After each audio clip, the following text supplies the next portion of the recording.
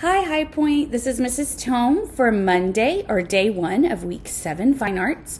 And today it says in our purple square, it says, let's listen to a read aloud that will teach us many interesting facts about a Mexican holiday called Cinco de Mayo.